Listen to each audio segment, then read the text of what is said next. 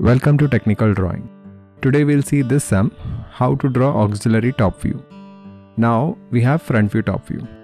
Now we need to draw auxiliary top view. So what we will do, first it will be here, right? So first we will draw the given question, and always remember auxiliary means extra.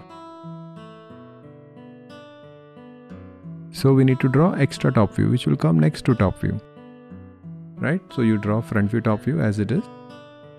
So such kind of sums are there in engineering drawing and technical drawing, ICSE. So see this is 60 degree and this projection I will draw at 30 degree. It should be always 90 degree.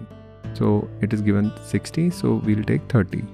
If it is 45, then we'll take 45.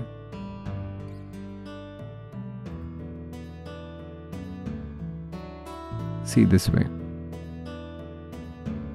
So now for auxiliary top view, what I need to do, I need to project from front view.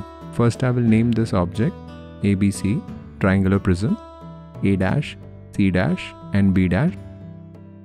This is O dash, M dash. This is axis. Now what I will do, I will project from front view.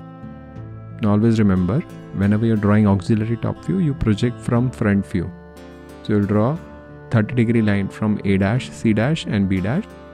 Now what I will do, I will transfer width. See this, first I am writing A, B and C on that x1, y1. Now I need to transfer this width. What I'll do, I'll take xy to A. Whatever distance it is, I will take that distance.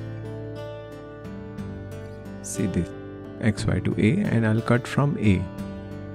So what I'm transferring width. Got it? Same way I will do. This is important. Whenever you're doing auxiliary top view, you are transferring width. Then you take xy to C. And from here you cut it on this side. You'll get C. Then you take xy to B, vertical distance, that is width, and you cut from B.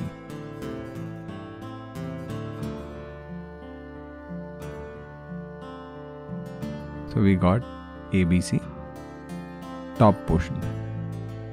Now ignore that Y because I have done it with pen, so it will be, I can't erase that. Now see what I'm doing, I'm using one shortcut method where I'm taking 60 degree line and I'm projecting point A, B and C downward. Now what I will do, now again I'll take from front view. Now I've taken only one point, B, and from here B. So I'll get point B over here. Same way I will take point A and C. So I'll get A and C. After that,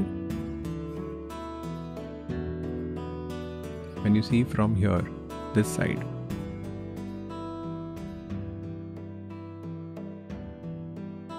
first I will draw extreme boundary will be dark, all boundary will be dark.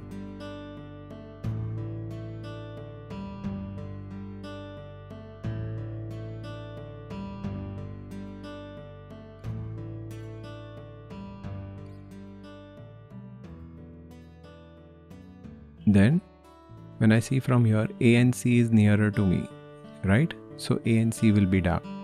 Always remember, observer is very important. So in this case, A and C is nearer to the observer and this point B is away from observer. So whatever is passing through point B is dotted, see.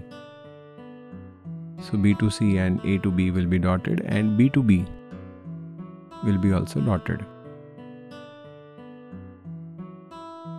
Ignore that Y and that line. Now we have axis also. Now I generally don't advise to draw axis, but if you want to draw, you can draw. I'm using a red pen, so you'll know the difference. So you project O and M on that center line, so you'll get axis. But now I'll give preference to dotted line, so I can't draw axis over there. My axis will be only this much. So at times it can be confusing. So that's why I will just write OM. But dotted is from B to B. So what we have done auxiliary top view. I hope you people have understood this. This is very useful for engineering drawing student as well as diploma and ICSE student, those who are doing technical drawing applications.